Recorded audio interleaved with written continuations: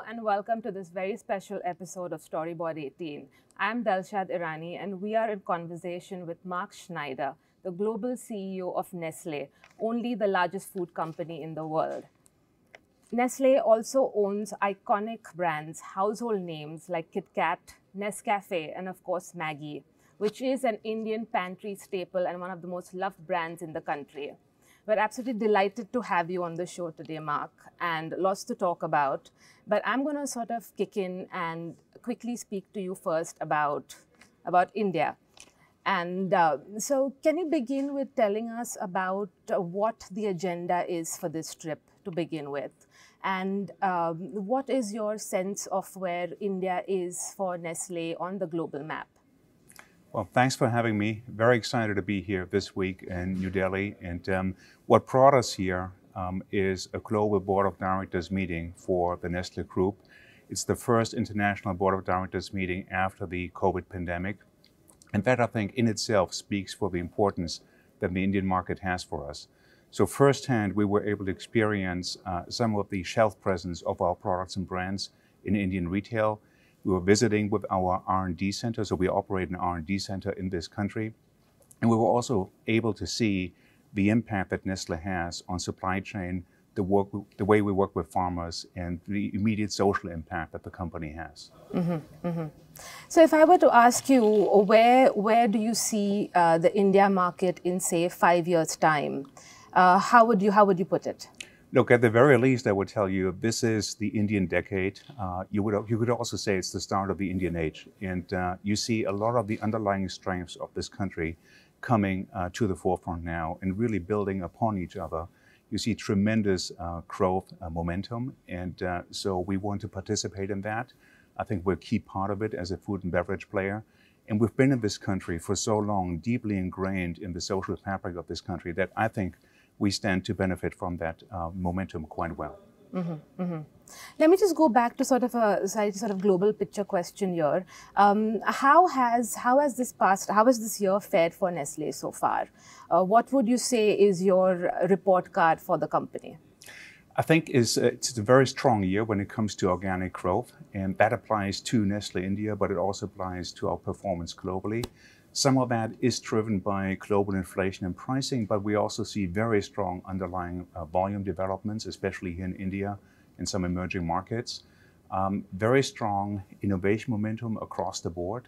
Innovation to me is the chief, most sustainable growth driver in addition to population growth and economic development. And so very happy with the year. Obviously, when it comes to the global economic outlook, it's a difficult time, a choppy time. A time when management needs to be very hands-on and focused on day-to-day operations. And I think the team has done a stunning job, including here in India. Let me just ask you to sort of dig into that a little bit and talk about some of the inflationary pressures that we're seeing globally. Yeah. How are you sort of working around that to sort of offset some of the issues that you will be facing in terms of rising input cost and keep away from hiking prices too much? Yeah. So let's get into that a little bit. Absolutely. And the hallmark of what we call responsible pricing is very important to us. So rather than just trying to offload everything to the consumer, I think we're looking for internal efficiencies as much as we can. This is a global job, but it also applies to Nestle India. And we understand that affordability is a key aspect, especially in this country for vast areas of the population. And there's no point in engineering the perfect product that no one can afford. And so that's where product attributes and then affordability constantly need to be balanced. And I think we've done a very good job in that. And in that respect, would you say, can you perhaps shed some light on what's happening in some of the other global markets? Yeah, so what we've seen from early 2021 is one shoe dropping after another when it comes to inflationary pressures in our supply chain. It started with container shipping, which at the end of the COVID first year really skyrocketed and made our products so much more expensive. Energy prices started to spike already in 21. Global shipping overall, in addition to containers and trucking, became more expensive. Then we had a bad coffee harvest in some key markets, and that drove up global coffee prices and also the prices of some agricultural commodities. And then what we're seeing now is the widespread feeding of that into labor cost. And so what you have from one thing that used to be single source only, container shipping, you now have inflationary pressures on almost everything that goes into your product cost. And that's a global phenomenon. There's give or take a few percentage points differences between markets, but there's no market that's exempt from it. Absolutely. And it's critical you mentioned the affordability factor because, and that's been, of course, a hallmark of Nestle products. And I mean, Maggi, for instance, you know, as I mentioned, it's a pantry staple in India, and it was comfort food for a lot of people during the pandemic. It was stockpiled in apocalyptic fashion. So let me just sort of change tracks a little bit here and ask you about Maggi. It came back from the brink in absolute dramatic fashion after the 2015 crisis. You weren't at Nestle back then, but if you could perhaps tell me, you know, when you look back at that time when you joined Nestle, what are some of the observations you made and some of the learnings that came out of that episode? Absolutely. And let me say first and foremost, the team and the leadership here in India have done a stunning job in gaining back the public's trust into this brand, and also making it very clear in test after test that the product had always been safe and that there was no issue. And over and above that, rather than looking back, looking forward and seeing how can we address food safety, how can we maintain the trust of the public, how can we improve regulatory oversight. We started a Food Safety Institute. I think we're getting the point across to the public that we're incredibly committed to food safety and quality. And then, of course, all the historic aspects and the strong and long-standing allegiance to that Maggi brand, those were not gone. And couple that with some meaningful product innovation, especially when it comes to the nutritional values and micronutrient fortification. And yeah, you have all the ingredients for a strong recovery. And that's what we're seeing right now. Absolutely. There was something very interesting. In fact, your India MD Suresh had told me once about Maggi, which is it's the truly masked, customizable brand. There's a Maggi version. Everyone has a Maggi version. So a slight sort of detour here on the questions. Do you have a Maggi version?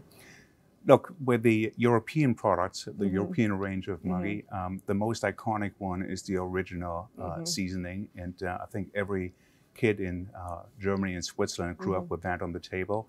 And so, yeah, that's in our pantry at home. And, you know, we always add a sprinkle to a dish. And so it just gives it a very special flavor. Absolutely, absolutely.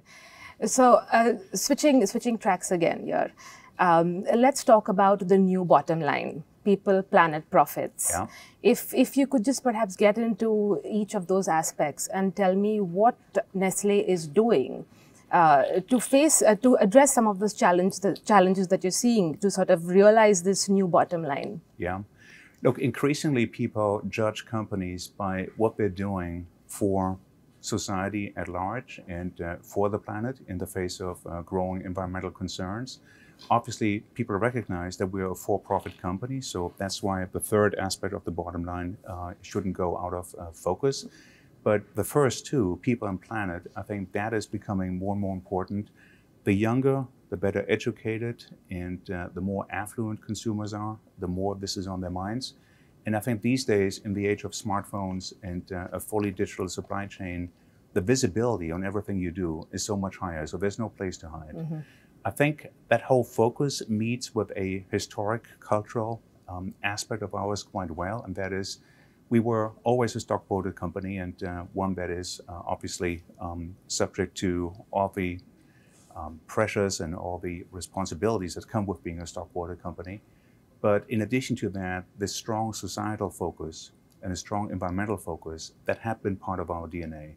When you're dealing with farmers around the world for more than 150 years, when you see them exposed to the elements of the weather and see them exposed to all the things that can go wrong in a bad season, that puts planet thinking and weather thinking and climate thinking right into your DNA. And when you're feeding people around the world, as we do in more than 180 markets, then clearly, you know, being part of society and having a strong societal concern and responsibility that's also part of our DNA. So to us, navigating in this new environment is basically second nature. Let me get into some of the things that you are perhaps driving and that's top on your agenda in some of the specifics. Of course, we know that sustainability is an essential operating principle for any responsible company and one striving for financial success. So what is top on your agenda? What are you dialing up at this point in time? Yeah. Let's talk a little bit about that. So we are very committed to sustainability, as you say, and obviously there's a whole list of issues. The one that I would describe as the defining one for our age and for our generation is climate protection and reducing CO2 and methane emissions.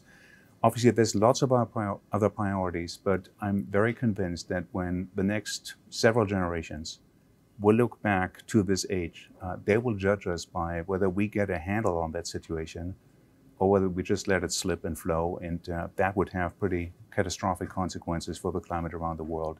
So that one we're very committed to. We were one of the early signatories to the science-based targets to limit Earth's warming to 1.5 degrees. We were one of the first people to issue then a very detailed net zero roadmap that would get us there by 2050.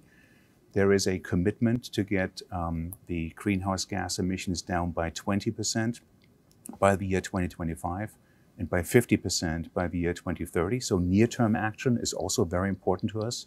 Don't shove it down to the long term, do something now in this decade. And this is also what the public is judging us by. We're already on our way down. So peak carbon is behind us. It was somewhere around 2018, 2019. We're on the way down now. And that is in spite of the fact that the company is growing very strongly. So, I mean, sometimes there's a misconception. People say, you want to reduce carbon emissions, but when you have growth, don't you overcompensate?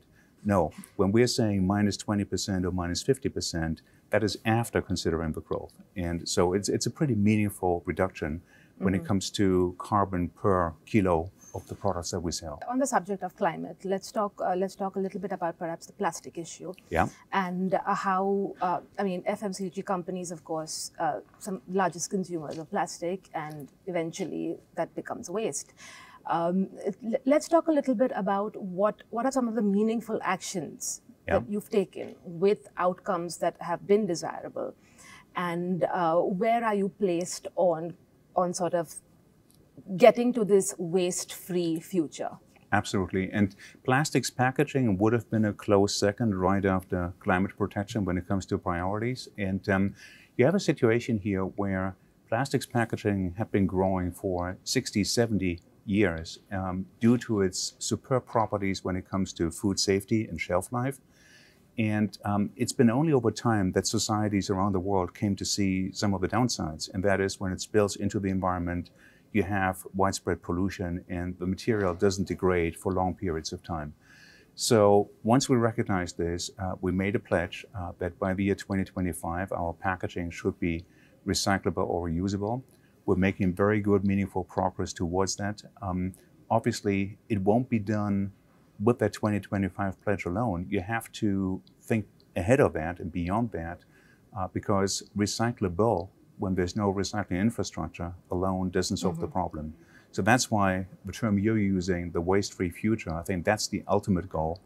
And that's why, you know, even with that intermediate commitment to 2025, there will be lots of work left to do.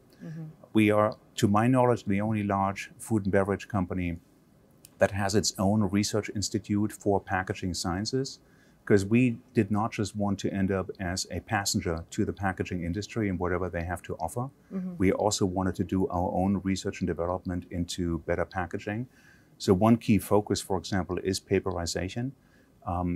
Paper packaging can take over from plastic packaging in many cases, but you have to check very carefully for food safety and shelf life, especially think about a climate like India with you know, high temperatures, lots of moisture. And so that's the detailed work we're doing product by product. And keeping the cost in mind, of course. And keeping the cost and affordability in mind, absolutely.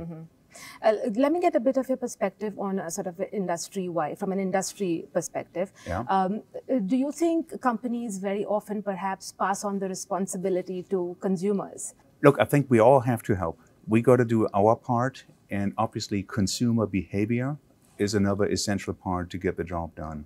So take recyclability. You can make your packaging recyclable. You can also try to sponsor recycling infrastructure, but the consumer has to help, because the consumer at the end of the day will also need to separate some of the waste. And so I'm not in favor of just shifting responsibility in a wholesale manner to consumers, but we all have to help, whether it's as producers or consumers, retailers, government. It's a systemic issue, and we all have to do our part to overcome it. Hold on to that thought. We'll take a quick commercial break and be right back to talk about how Nestlé is future-proofing its brands and business by focusing on three aspects: people, planet, and profits. Stay with us.